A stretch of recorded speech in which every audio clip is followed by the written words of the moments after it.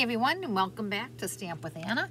And this week I am going to show you some cards that are made with the Berry Blessings bundle that you can get for free through the end of February with a $100 purchase. It's part of the celebration special that Stampin' Up! is running. I love this bundle so much that I am posting every single day this week. I usually post 3 projects a week, sometimes less than that, but I've been trying to go for three projects a week, but I just love this one so much. I have 5 projects ready to go.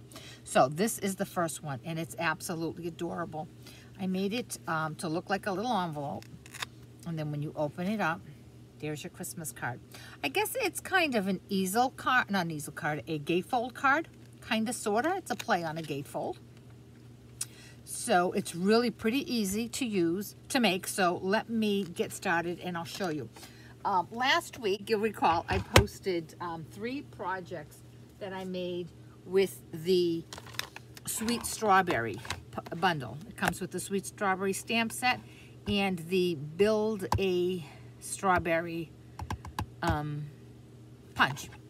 I did post, the first day I posted was a tip on how to line up all of your stamps. On the second day, I posted this double Z card. And on the last day, or the third day I should say, I posted this cute little basket of strawberries for a birthday. So this week's projects are going to, some of them are going to feature that same bundle, the Sweet Strawberry bundle, but they're also going to feature what you can get for free with Celebration, and it is the Berry Blessings bundle. Here you have, again, it's 2-step stamping just like the strawberry one, and it is distinctive just like the strawberry one, so you have that same shading. And the other one had all strawberries, and this one has raspberries and blueberries, and it has some really cute sentiments. And it also, the freebie also comes with this great paper, and I just don't know what to cut first. Look at this. It is just so gorgeous. I love it, love it, love it. I love blueberries, and I love Maine, so Maine blueberries are right up my alley, and I can't wait to use this to show you the project I made with that paper.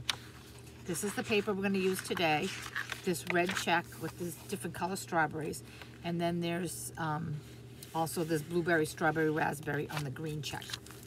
Like I said, it is a tier, what they used to call a tier 2 free item, so you spend $100 and you can get that stamp set and that bundle of package of paper for free. So without further ado, let's get started on today's project. If there's a downside to the project, which I really don't think there is, but if there is, it is that you're only going to get 1 card out of an 8.5 by 11 piece of cardstock. Normally, depending on how you cut it, you would get 2 8-2 size cards. This one you're only going to get 1. And this is cut 5.5 by 11. And I'm going to bring in my scoreboard and do my scoring with you. I'm going to score this at 3.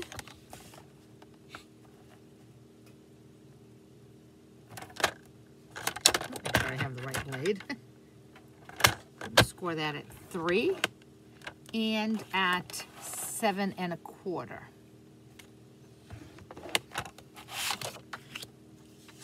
And when I fold this up, it's going to be a regular A2 card.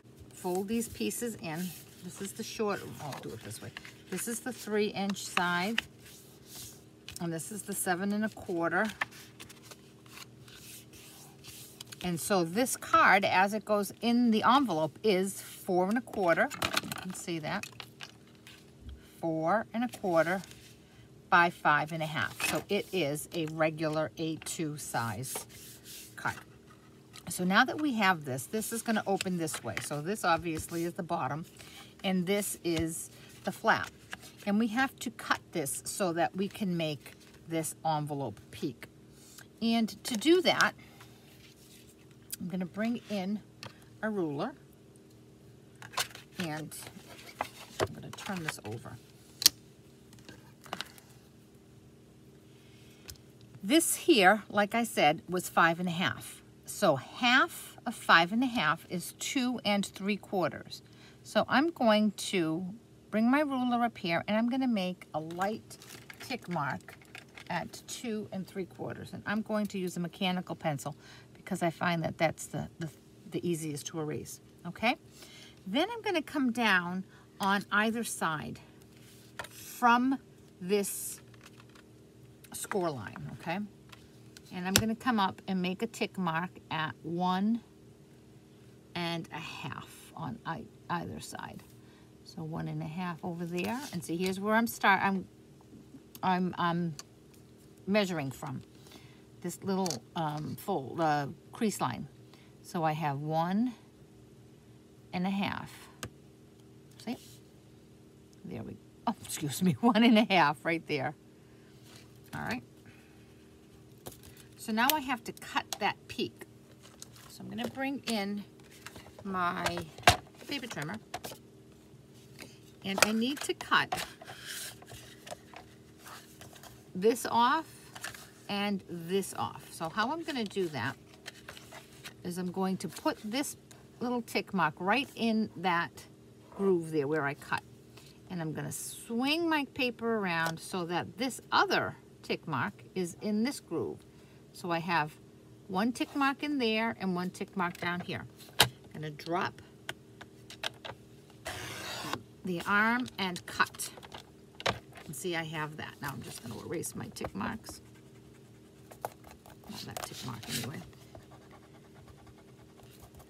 Now I'm going to do the exact same thing on the other side.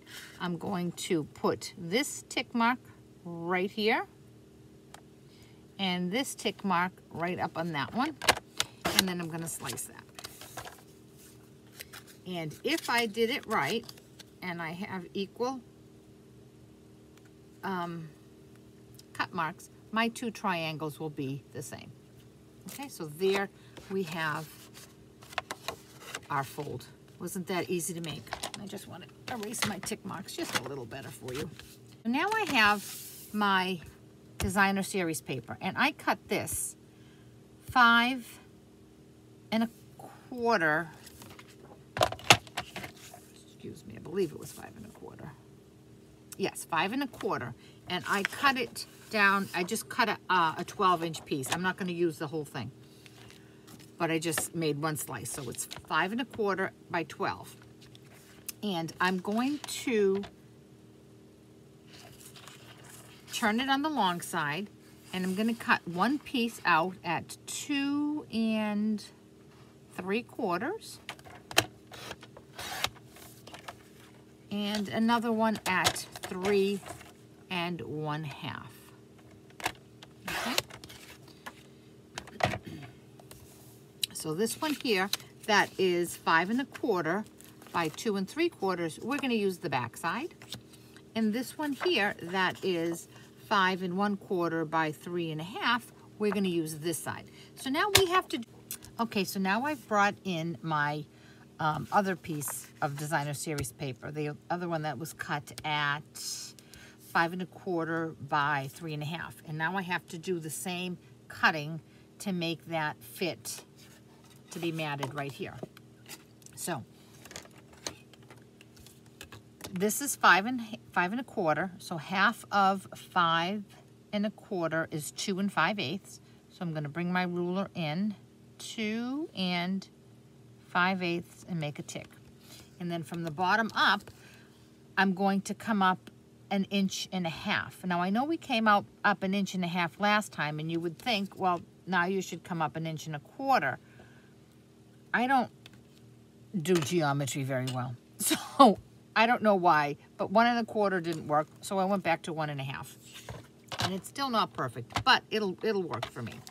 So I'm going to take that tick mark, just like we did before, and put it inside the track of my paper trimmer. And I'm going to swing this tick mark over so it's in the track of my paper trimmer, and I'm gonna slice. And I'm gonna do the same on this side. That tick mark is in the track, and this tick mark is in the track. Okay, and I'm going to slice. Like last time, if I've cut them right, my two triangles will be the same size, and they are. Now, I'm not going to guarantee you that this is going to be a perfect border because, like I said, the geometry was not my strong suit in school. And let's give it a whirl. All right, not perfect, but you know what? I can live with that. I think I need a new blade on my paper trimmer. Let me just sand this off a little so it's smoother. When your paper starts to fray like that, that means it's time to replace your trimmer blade. Okay, so now we have everything all cut. So all we have to do is put it together. So this side here with the red plaid, I'm gonna bring in my Stampin' Seal.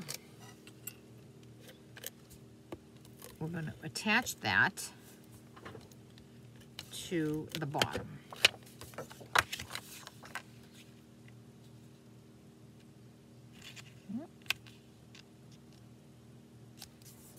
And this one here, if you feel like you might have to wiggle it a little bit to get it exactly where it should belong, rather than use your Stampin' Seal, I suggest a little bit of liquid glue. That will give you a few minutes to be able to move it around so you get it exactly where you want it. So I'm going to bring it in. Like I said, it's not perfect. I'm going to have to talk to my math teacher customer and have her explain to me why I had to still come down this 1.5 inches instead of 1 1/4, even though I was making everything at 1/4 inch smaller. And I'll let you know what she tells me.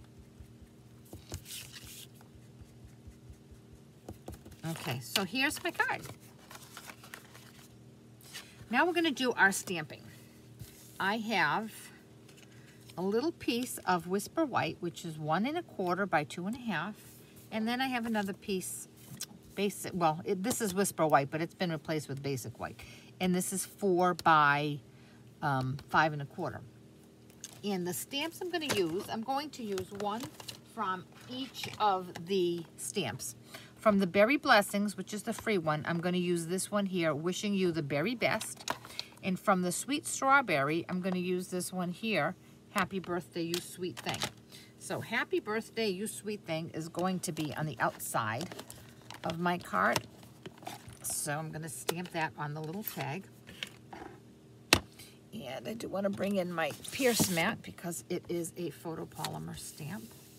And when I stamp it, I want it over to the right a little bit because I do have a ribbon I'm going to put on it.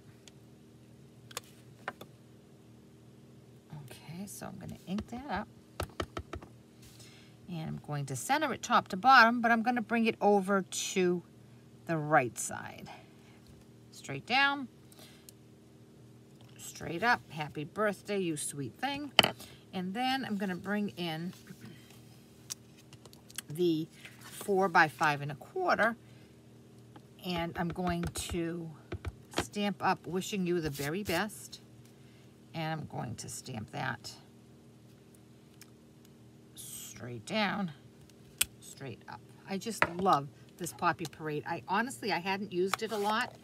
I always tended to go towards Real Red, but I just love this now. So now I'm going to mount this Happy Birthday, and I have a piece of Poppy Parade that is 1 1/2 by 2 3/4. I'm going to put a little bit of Stampin' Seal, center that. And now I have a retired ribbon, and I know I shouldn't be using retired ribbon because you can't get it if you want it, but any ribbon that you have that is in the same colors that is in this paper, which is, there's a lot of them. There's Old Olive, there's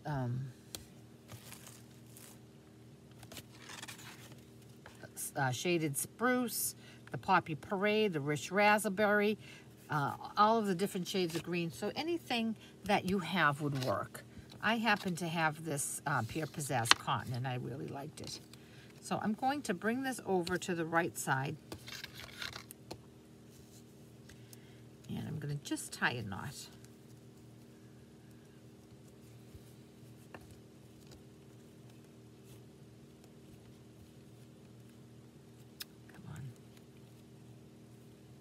Come on. Here we go.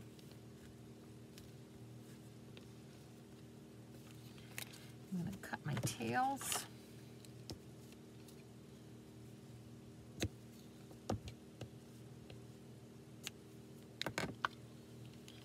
And I'm just going to adjust that to where I want it. Now I'm going to put that right here, so I'm going to put a little bit of Stampin' Seal right there. And I'm going to put that down, center it. And I did decide to leave the little peak showing. And this one here for the inside.